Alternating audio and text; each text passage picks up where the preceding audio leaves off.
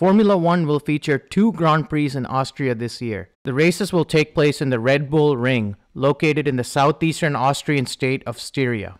The first race, referred to as the Styrian Grand Prix, will take place on June 27th. The second race will be held on July 4th and will be referred to as the Austrian Grand Prix. In this video, we will recap the thrilling French Grand Prix and look ahead to the top 5 things to watch for in the upcoming Styrian Grand Prix. Let's get started. This year's French Grand Prix featured a strategy battle for the top 4 positions. Mercedes and Red Bull seemed to be equally matched in pace, but Red Bull won the strategy battle. Max Verstappen was able to overtake Lewis Hamilton in the closing laps of the race with fresher tires, having gone for a 2-stop pit strategy. Sergio Perez did not have a good start to the race, but by going long on his first stint, he was able to use his fresher tires at the end of the race and take third place from Valtteri Bottas, who was struggling on his tires. The midfield battle was also fun to watch. Lando Norris delivered another solid performance with a P5 finish, and Daniel Ricciardo was back in form, finishing P6. Pierre Gasly continued his impressive form, finishing in P7, and Aston Martin continued their momentum from Azerbaijan, with Vettel finishing in P9 and Stroll finishing P10.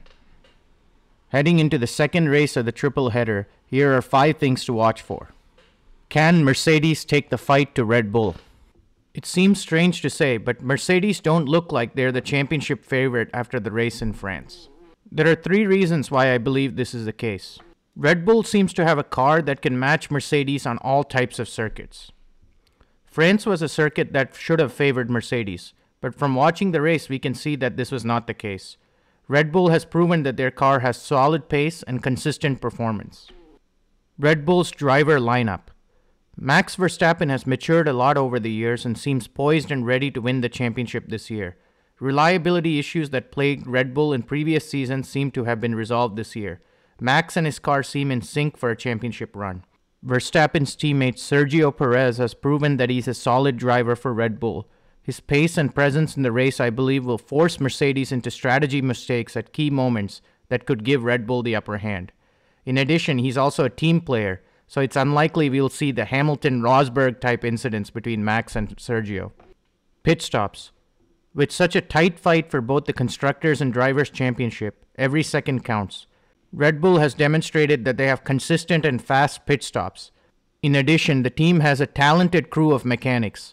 In the 2020 Hungarian Grand Prix, Max went off the track before the race and suffered some damage to the car. His mechanics were able to repair the car within 20 minutes and allow him to race. He ended up finishing the race in P2. Red Bull's superior support staff could make the difference in this year's championship. Is Sergio Perez the difference maker? Sergio Perez versus Valtteri Bottas will be an interesting battle to watch for the rest of the season. If Perez can consistently finish ahead of Bottas in the upcoming races, that will definitely help Red Bull win the championship this year. Bottas is a strong driver in Austria, having won a race here last year. It will be interesting to see if Sergio can finish ahead of Valtteri this weekend. Can Ferrari return to form? Ferrari had a tough time in France, with both cars finishing out of the points. Carlos Sainz was P11 and Charles Leclerc was only P16. This result suggests that Ferrari's pace was exclusive to the street circuits, where maybe they had an advantage in the slower corners. It'll be interesting to see if the Scuderia can come back into the points in Austria. Can Aston Martin continue the momentum? Aston Martin had another great race in France, finishing in 9th and 10th. In a post-race interview, Sebastian Vettel mentioned that he could have performed even better than he did, citing driver error for his P9 finish. The team seems to have a strong race car, and I expect another good performance from them in Austria. It will be interesting to see if they can overtake AlphaTauri in the constructors' standing this weekend. Can Yuki Sanoda deliver? AlphaTauri driver Pierre Gasly has been very strong this season. He has 37 points compared to Yuki Tsunoda's 8 points. While Yuki is only a rookie, his performance is key for AlphaTauri to move up in the constructors' standings. It would be nice to see Yuki Tsunoda get a handle on his car and come back into the points this weekend.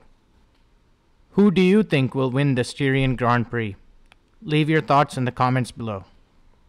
Thanks for watching. Make sure to like this video and consider subscribing to the channel for more great Formula One content.